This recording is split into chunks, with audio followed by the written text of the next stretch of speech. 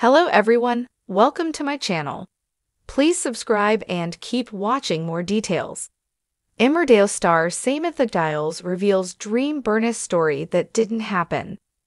Emmerdale star Samantha Giles has revealed her dream storyline ahead of Bernice Blackstock's exit.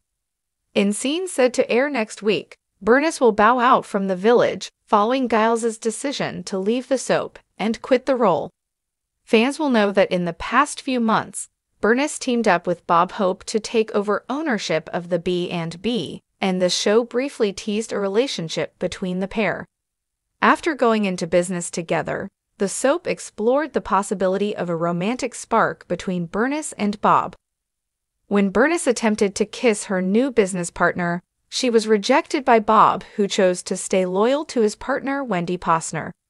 Speaking ahead of her exit, Giles opened up about the relationship between Bob and Bernice, saying she would have liked the two of them to get together. When asked if she was sad to be closing the door on the B&B and working with Tony Audenshaw, who plays Bob, Giles said, "Very much so. A huge part of me wanted Bob and Bernice to get together, as I think they could have made a great long-lasting team.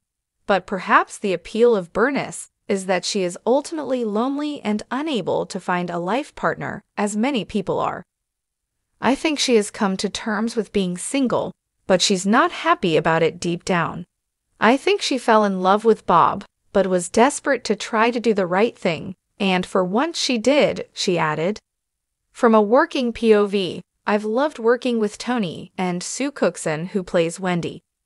We've had many laughs, probably too many, and I will miss that.